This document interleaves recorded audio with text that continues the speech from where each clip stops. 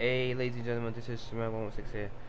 Give you a video for Dcuo. Now, this is a video for PS4 users.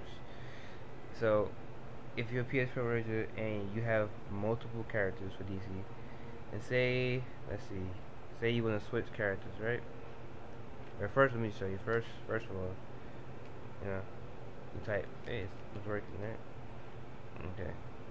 Now, when you want to switch characters, it's probably gonna take a minute.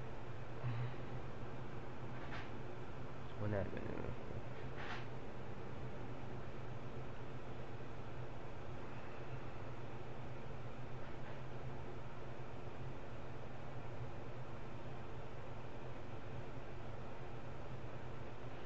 When you want to switch characters, everything goes cool.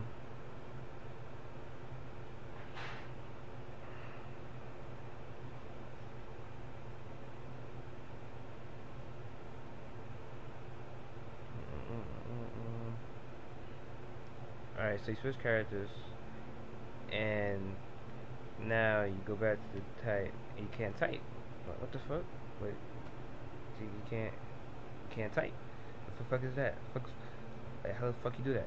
Oh, I found out how you fix it. So this is what you want to do. PS4 controller. This is what you want to do. You hold the PS4 controller. You go to devices, whatever. You turn the device off.